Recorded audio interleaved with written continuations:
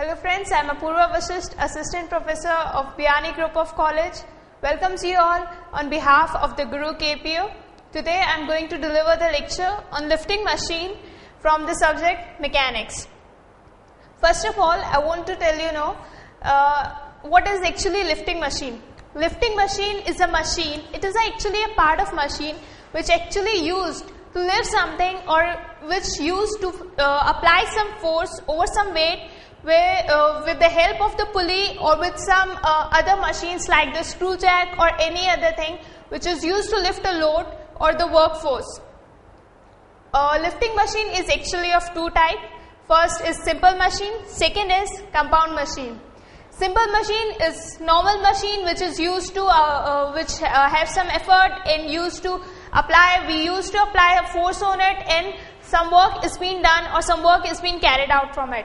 Second is the compound machine in which a force is being applied and the work is done with which consists of some useful simple machine. It means there are many simple machine. It consists the compound machine.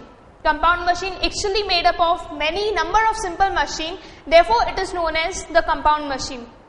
There are many terms which is used in the simple machines. Like we have effort, load, mechanical advantage, velocity ratio, and then the efficiency. What is actually effort? With the term we actually get the meaning of effort.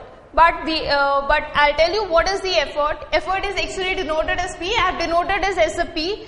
Effort is a force which we actually apply or which has been applied by the machine to lift up some load or to lift some machine or to lift some weight or from which the work is being done. Next we have the load.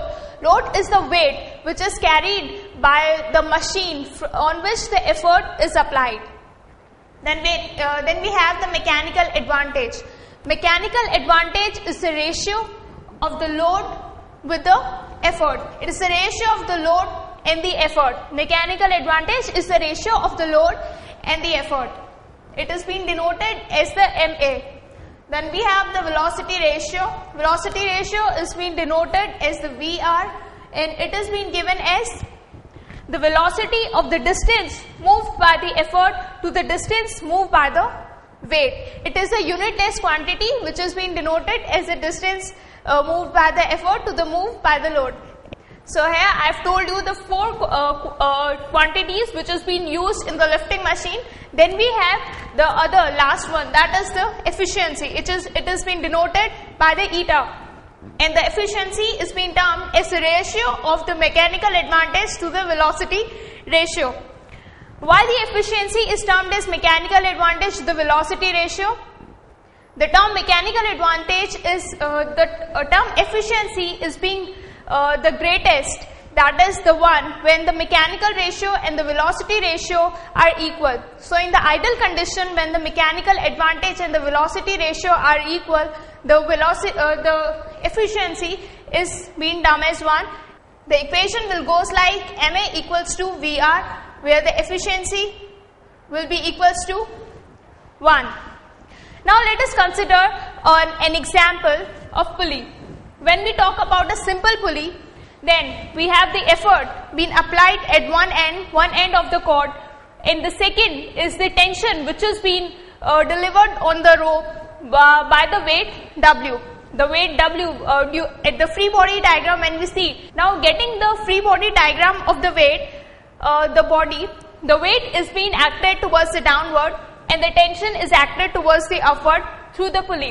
In an ideal condition, we say that the pulley is a frictionless substance and the friction between the rope and the pulley will be 0 and the weight of the pulley with respect to the weight will also be termed as 0.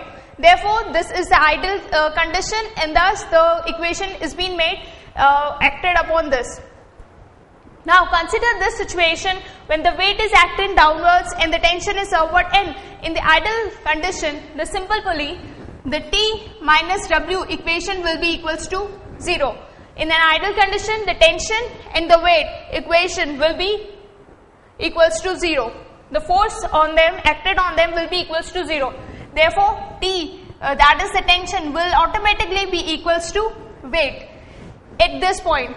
And when we come towards the effort point, then the tension which is being acted towards here and the effort being applied over here, thus the effort will be always equals to the tension. Therefore, from this equation we get the W will be equals to P. And from this equation we get the mechanical advantage is a 1 and the velocity ratio will be equals to mechanical advantage, thus the efficiency will be equals to 1. This is the overview of the lifting machine. For further knowledge of pulley and other machines, you may log on to www.gurukpo.com. Thank you for listening my lecture.